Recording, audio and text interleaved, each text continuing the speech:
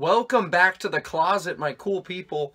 In this epic episode of Mac Music Review, we're looking at the song Gold by Imagine Dragons. We're going to do a little bit of an analysis and then a review of the song at the end. Let's check out this song, and I guess here's either the album cover, or if it has specific cover art related to the song, here's the cover art for, the song. Gold is one of the darkest songs Imagine Dragons has ever made. I mean, just this huge, epic rock music. It's on their darkest album, and really they haven't gotten this dark since doing their album Smoke and Mirrors, which I think is the best Imagine Dragons album. I'll link my review for that album and, my Imagine Dragons ranked if I remember it.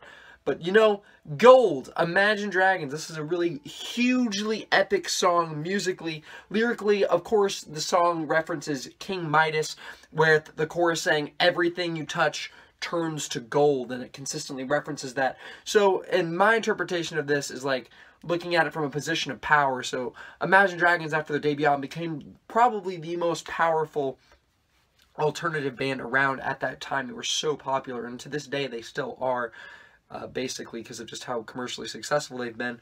But this is what this song, like the Greek short story, Greek or Roman short story about King Midas, he becomes super powerful and he has the ability to turn everything into gold, but then it ends up becoming a bad thing because he turns his loved ones into gold. And that's what they're saying, is that basically just when everything you touch turns to gold, and then that's what they say in the chorus, when everything you love turns to gold. And then it's like with this very dark, menacing music.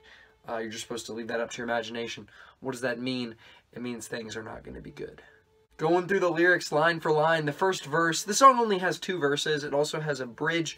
Besides that, the song is very repetitive. This is a very chorus-centric song with a pre-chorus, and then the chorus, and then a post-chorus. So this is just a very, like I said, chorus-centric song. But this is the verses. First comes the blessing of all that you dreamed, but then comes the curses of diamonds and rings. So this is saying that riches corrupt, riches are bad. So a very common narrative, something you've heard before, but they're reiterating that classic story.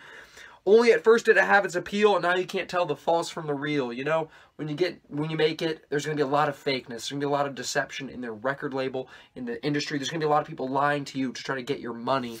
And it says, "Who can you trust?" In the pre-chorus, it just repeats the line, "Who can you trust?" And then just says, "When everything you touch turns to gold." After he says this, the chorus kicks in with this booming drums, booming music. It's blasting, it's insane, it's huge, it's epic. And, I think Imagine Dragons is a band that works the best when they're firing on all cylinders, when they're really going for these huge, epic songs. And they don't do it that often, but I think when they do, when they try to be as ambitious and huge sounding as possible, I think they usually hit the mark, and I think this is an example of that. They really do hit the mark with this song. This is interesting. This is something I didn't notice on my first review of this. But in the second verse, "Statues and empires are all at your hands, water to wine and the finest of sands." I'm not really sure what the finest of sands would be a reference to, but water to wine, of course, is a reference to Jesus turning water to wine in the Bible. So that's interesting, saying like they almost have this godlike power, the power of Jesus, turning water into wine. So they're making a divine allegory, first to Midas and then even to Jesus. So that's interesting. I didn't even notice that the first time I listened to this. And then when all you have is turning stale and it's cold, when you touch something and turns to gold, it's stale and it's cold, it's lifeless. You'll no longer feel you'll no longer fear when your hearts turn to gold. So saying that not only are you corrupting everything around you, but you yourself are becoming corrupted by your riches.